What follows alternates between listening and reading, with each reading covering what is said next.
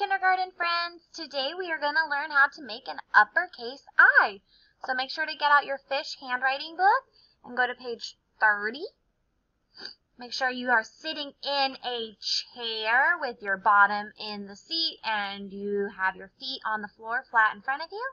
You can use your non-writing hand to brace your book and make sure that your hand that you hold your pencil with, you're using a proper pencil grip. None of these, none of these, none of these. Make sure you're holding it properly. All right. And the uppercase I has 3 strokes. The first stroke is to start on that top line, that sky line right here, and we're going to slide right. We're making kind of like the hat. Then you're going to go to the middle of that line you just made and pull down straight. So it kind of looks like a T with a very small top. And then the last thing you're going to do is you're going to put the bottom on. You're going to slide right again. So slide right, pull it down straight, slide right. Slide right, pull it down straight, slide right.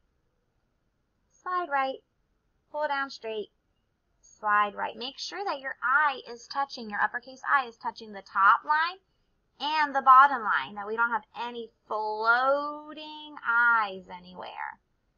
We always make sure to capitalize I when we're talking about ourselves and when it's at the beginning of a sentence. So capital I is an important one. You're going to keep doing that all the way down here. Everywhere that there's a green dot, there needs to be an uppercase I. Every single where. Slide right, pull it down straight, slide right. Slide right, pull it down straight, slide right. And you're going to keep doing that until you have it all filled up. Then you're going to come down here and it says count the objects in each set and then write the correct numeral. So you're just going to count 1, 2, 3, 4, 5, 6, 7, 8, and then write the numeral that goes with that number. 1, 2, 3, 4, 5.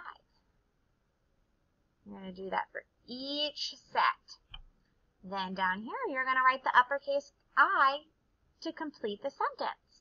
So we're going to start with an uppercase I because it's the beginning of our sentence. The first word is if, but that starts our sentence. And then we're going to put another I right here in the blank spot.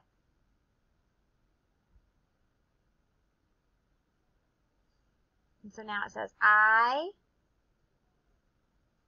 go. If I go,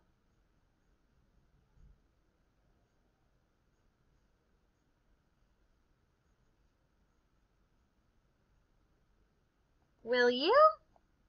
If I go, will you?